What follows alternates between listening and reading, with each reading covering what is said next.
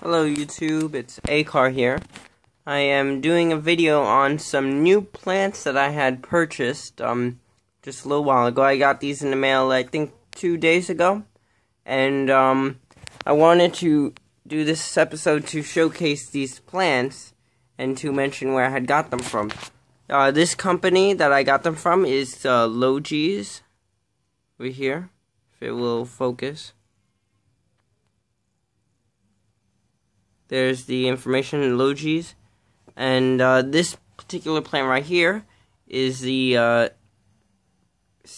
Stevia rebidina.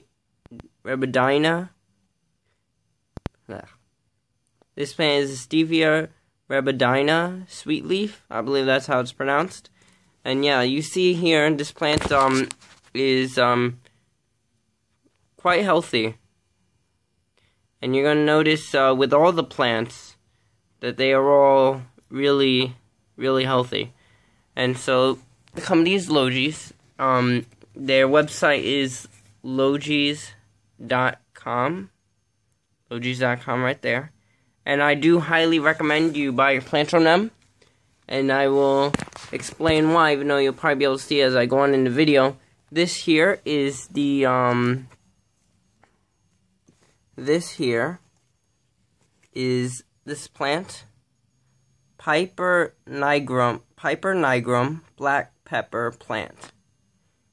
And as you see, this is a tropical plant, and this plant is a tropical plant, and it is really quite healthy. Only one leaf has a little bit of crumpling from packaging, but that's to be expected, as with anything you order online. But I have ordered from some other companies where I have bought a plant. In that particular case, it was a banana plant, and it was very, it came in half rotted.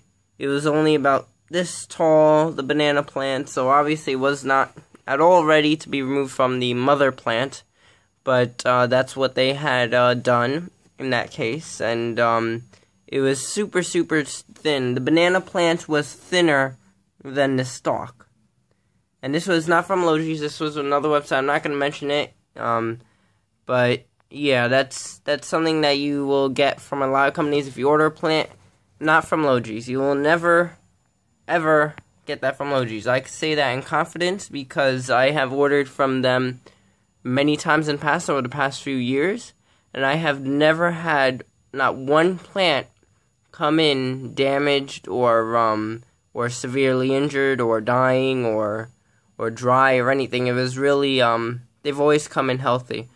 So yeah, this is the black pepper plant. And it'll be nice to see how this grows. Something to mention on here, which I've seen on one of their YouTube videos, and you may notice, if you look underneath the leaves, and it happens more so as it matures, I don't know if you could see, but there are small little black dots. You may be able to see better on here. No, you can see it worse. But if you could see, you can see there are small black dots. It's not zooming in, but it's something people will find a lot of times when they grow this plant, that there's black dots underneath the leaves, and they will get nervous not knowing what they are. And from what I saw from their video, it's nothing to worry about. It's not a sickness, it's not an illness. Every single one of these gets it, as far as I know. And all it is sugar that has burst out of the cells of the leaves and has dried up over time. And when it dries and starts to decompose, it happens to be black in color. So it's nothing to worry about. It's not a sickness. It doesn't harm the plant. It's on the underside where it's not even using really much photosynthesis, if any. So it's not something to worry about.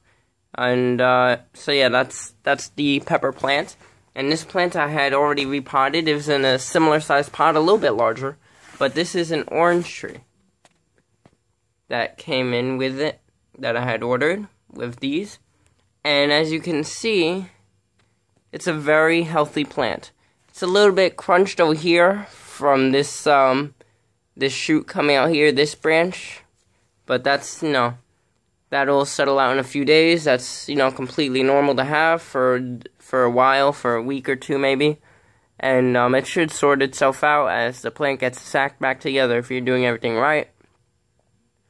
And yeah, this plant is absolutely great. And from the plants that I've had, none of them were really root bound. And if you can tell, this one is probably the healthiest out of these three so far. They specialize in tropical plants.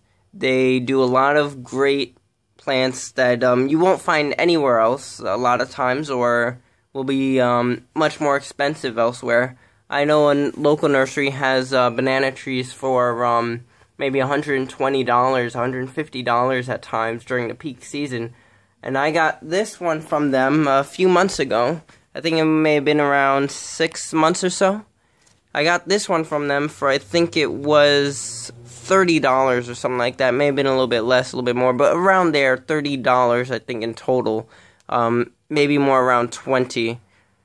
But yeah, it really is. It was cheaper. It was came in very healthy. You can see that on one of my past videos. I have on some of my past videos. You have seen this plant several times before if you've been watching my videos. If not, you can go check that out. I'll probably leave a link to that video here, so you could check that out. And yeah, this thing is really growing great. It had a pup here that I had just recently removed because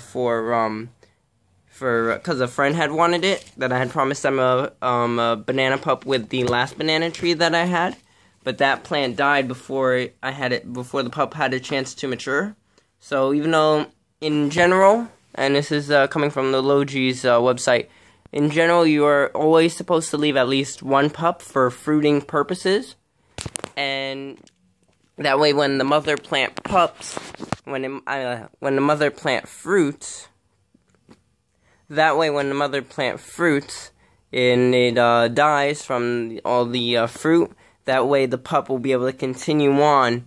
But this plant is relatively young, this mother plant, and so I figured, I would cut it down, the pup, and start getting it ready to give away, because I did promise it to my friend a while ago, about a year ago, really. And so I wanted to make sure I give it to them, and because this plant is small, and they need to be around 3 to 4 feet, roughly, to fruit, that it has plenty of time to produce a new pup. And with the Super Dwarf Cavendish, they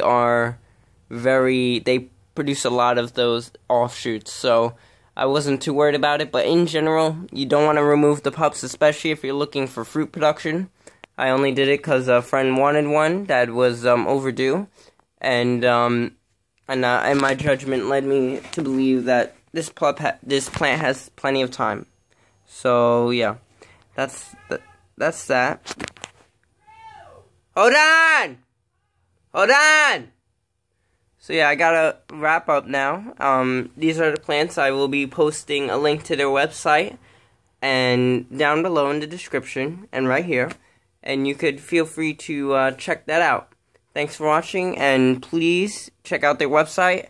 And if you're looking to buy any plants for your gardening this year, please check them out and consider them as an option. If you have any questions, you can ask me or their customer service. Whenever I have questions, I ask them, and they are very, very helpful and patient. So that's they're very quality. So do check them out, and I will see you later. Bye.